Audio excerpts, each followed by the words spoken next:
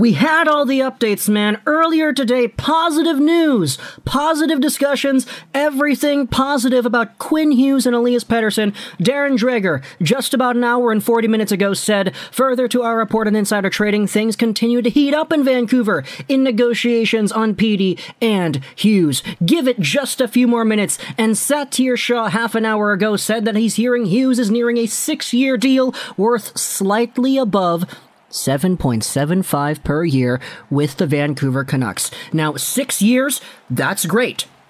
It takes him all the way to 1 year past UFA status, so we buy 1 UFA year at $7.75 million a season.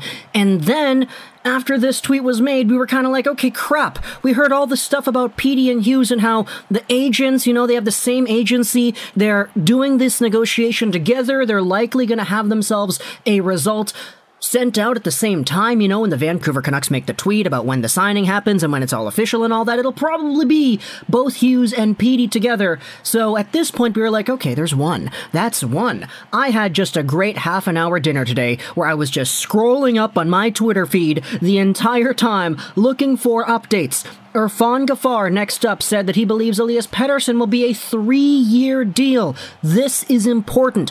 Guess what the original comparables were for Elias Pettersson? Braden Point, Matthew Barzal, 3-year deals right there. EP40 is kind of going in the same boat over here, with this being the case.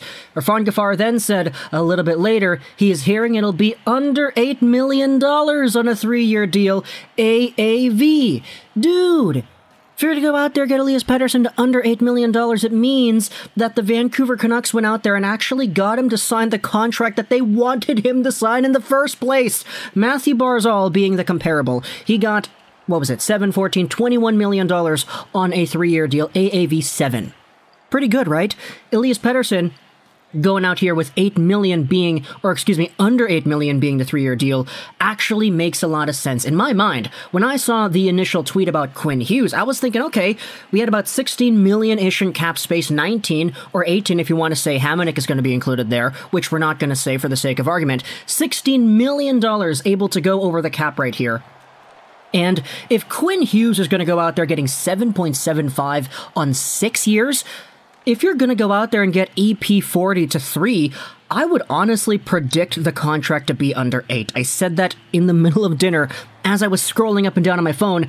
All of a sudden, Irfan Ghaffar says it's under 8, and then we have the bigger update here. It is from Rick Dollywall. Pettersson could be 3 times 7.7, and boy, dude, this is so exhilarating, because when you take a look at what exactly it was Canucks fans were expecting out of this, everybody was talking about, oh, you want to go 5 years, you want to go 8 years, you want to go 6 years, you want to do a bridge. This right here is a bridge that the Vancouver Canucks can look at and say, yeah, that's not an overpayment. Elias Pettersson, if he is the best he can be, he is going to be about, let's say, $8.5, $9 million worth. And 3 years still keeps Petey as an RFA when this contract expires, which is an absolute game changer. It's a game changer. Petey is betting on himself here, going short term, okay? 3 years take me till I'm, 24, 25 years old. I'll still be an RFA, so there still will be that exclusive negotiating right with the Vancouver Canucks, and the Canucks then could lock him up to a longer-term deal if they feel it is fit. However, I will say this, it is kind of funny. If Petey gets 7x7 and Quinn Hughes gets 7.75, slightly above 7.75, Hughes is going to be the most expensive player in this team. Right? Dude, that's actually kind of nuts the way that goes down. But at the end of the day, I never really had myself too much of an idea that they would go super expensive. I know everybody liked to meme about it and say, okay, if you sign Petey to an 8-year deal, you're getting him on a 10 million something AAV contract, right?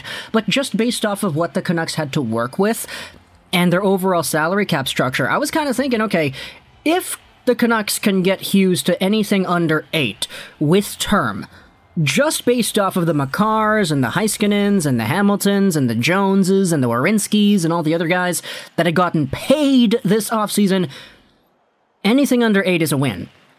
And because Hughes is in that position where it's like, oh, defensively, you know, defensively, he's not this, he's not that, he's got to improve defensively. It's like, okay, we know he's got to improve, but what's the odds that he does? It's quite high, in my opinion, just based off of the talent that Quinn Hughes is. So 6 years until 2027, 2028? At 7.75 AAV, compared to the other contracts in the league that defensemen got, this is a steal. This is an absolute bargain. But just going off of this number right here, I'm not surprised hearing from the guys like Dollywall that Pettersson could be 7.7 AAV, especially since the length is 3 years, and it is the original comparable that we had for guys like Barzal and Point and all that other very good elite caliber centers in the National Hockey League. So this appears to be it.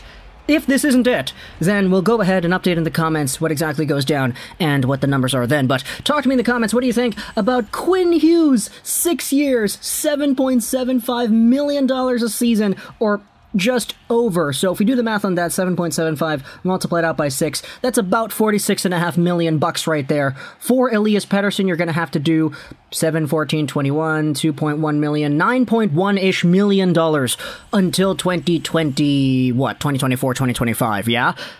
He's an RFA still, right? That's going to be crazy. Talk to me in the comments. What do you think? I hope you enjoyed this video of Trolls 99. And bye.